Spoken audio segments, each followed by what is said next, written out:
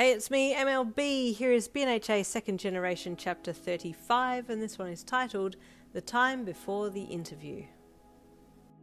The hero's daily office was only a short walk from Hiyoko's agency building, and they made it there in good time. One of the many perks of living in a very cramped city, everything's close. Condor, Seismic Kana, the manager for that day, greeted the two pro heroes as they entered the building. Please come in. We're very excited for this interview today. Thank you, Hiyoko said with a smile. We're happy to share our story too. He looked at his boyfriend beside him, relaying the conversation through the white feathers pressed to Kana's shoulder. Thank you for having us, Kana signed to the manager and bowed. Kana says thank you, Hiyoko translated to the well-dressed manager, who beamed in return. One of our talented makeup staff here is hearing impaired, and she has been positively dying to meet Seismic Kana. She's been a fan of his for a very long time, the manager said, turning and beckoning for the pair to follow him. I'm excited to see her reaction then, Hiyoko said. It's always heartwarming to see Kana interact with people who can sign. They walked out the back to where the makeup and hair would be done for their interview, and the minute the two handsome heroes walked into the room, there was a muffled meltdown among the women and men alike. Some screamed into their mouths or just flapped their arms as they walked off to hide so they could compose themselves before coming to speak to the well-known duo. Condor, a young makeup artist, greeted the winged hero. Hi, oh my god, I'm so much a fan. It's a pleasure to meet you. Likewise, Hiyoko greeted politely. Okay, so I'm your makeup artist for today. Would you mind having a seat here so I can touch you up a little for the cameras? She said, then realising how her sentence sounded, tried to fix it.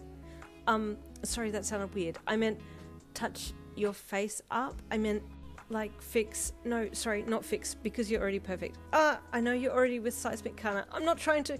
It's okay, it's okay. Hiyoko chuckled, placing a hand on her shoulder to ground her. I know what it's like being on camera, so I know all the terms. Okay, God, that made me look so stupid. I'm sorry, she apologised. Don't apologise, it's fine. Now which chair? He asked with a smile. Meanwhile, the Kana fan had silently crept forwards and tapped Kana on the back of his hand. He looked from Hiyoko to her and smiled. Hello, she signed shyly. Hello, you can sign, Kana signed back with a happy grin on his face. Yes, I am deaf, she replied. You are my inspiration. It's my pleasure, Kana signed in return. It is nice to be able to sign to someone. I am very happy that you are a pro hero. You give a lot of hope to us who people pity and say we cannot do the same as hearing people, but you are a hero and they cannot say that anymore. It is true, Kana returned to her and signed. We are just as able as any other person. But look at you. You are working at a well-known and respected hero newspaper. Nothing is holding you back. The girl grinned from ear to ear and tearfully returned his sign. Thank you. Because I saw you become a hero, I thought to myself, why can I not do what I want to do? So I studied hard, and now I'm here working. I am proud, he signed back, smiling again. She nodded and pointed to her makeup chair. Please, sit. I need to do your makeup now. Kana nodded and sat down. What's happening over there? Hiyoko asked Kana through his feather that was still on Kana's shoulder. Can't see you. I miss you. Stop it, Kana signed back cheekily at Hiyoko in the mirror as they were sitting on opposite sides of the set, with their backs to each other. I am trying to have my makeup done. Kana's makeup artist looked at Kana, confused as to who he was signing to, and then he quickly explained to her who he was conversing with. My boyfriend can talk to me through his feather here. He pointed to the feather on his shoulder. It is like a telephone call that's always happening. The girl smiled and covered her mouth and then returned the sign. That is very adorable. I like that you can hear his voice, she signed. He has a nice voice. Kana glanced at Hiyoko in the mirror, who was still watching the conversation between the two. What does his voice sound like? The girl signed as she started to apply makeup to Kana's face. It sounds medium, but warm, like melted chocolate, Kana signed, and the makeup artist nearly passed out, blushing and fanning her face as she turned away. Hiyoko had seen what Kana had signed, and his cheeks dusted pink as he scratched his jaw and looked away, slightly flustered now.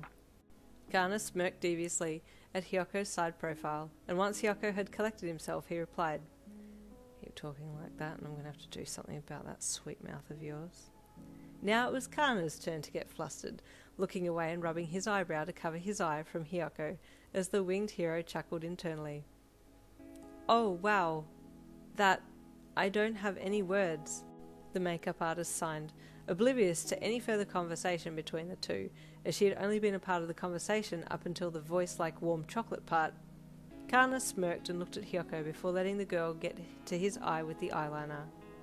Once made up for the camera, the pair were ushered to the set and were met by the interviewer, who would be talking to them about how they met, growing up together, and how they started dating. "Hello, you two, I'm a huge fan," the man who would be conducting the interview said brightly as he strolled over, his diamante earring glistening in his right earlobe as he reached a hand out and shook both Kana and then Hiyoko's hands. "Now, first of all, I just want to make sure I have your preferred partner names correct. Do you prefer to be called boyfriends or partners or anything else in particular?" "Boyfriends is fine," Hiyoko said, quickly explaining to Kana what had been said. "I like boyfriend," Kana signed. "We agree on boyfriend," Hiyoko said to the interviewer with a smile. "Fabulous," he replied. "Please take a seat. We're going to be on air in 5 minutes, so get comfortable and then we'll start." Hiyoko nodded and took Kana's hand in his, leading him up to the chairs on the set and sitting down beside him on the lounge. "Ooh, interview tomorrow. I guess that I will see you all there. See you then."